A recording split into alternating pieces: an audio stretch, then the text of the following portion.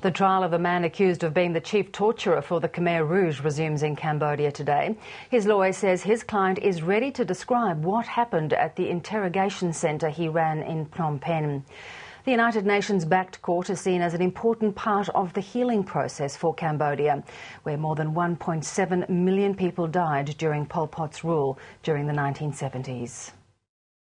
The notorious S21 prison where Kangekio, better known as Khmer Duch, was commandant, is now a tourist attraction. The macabre displays are a memorial to the more than 14,000 men, women and children who never returned once passing through its barbed wire gates.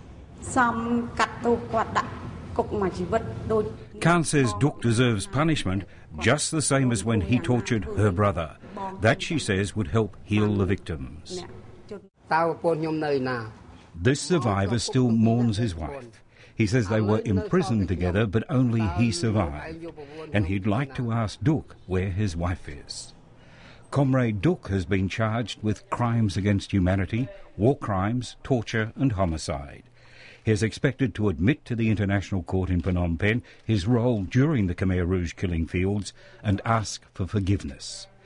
His lawyer, Kha Savuth, argues Duch was only following orders and should not be made a scapegoat for the Khmer Rouge era. Each prison was receiving the same order.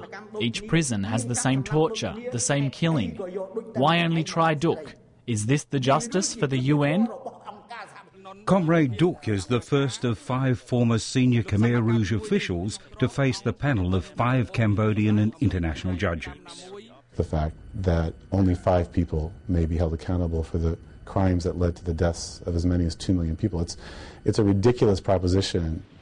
There is no death penalty in Cambodia, and the maximum penalty if Khmer Duch is convicted is a life sentence. Brian Abbott, ABC News.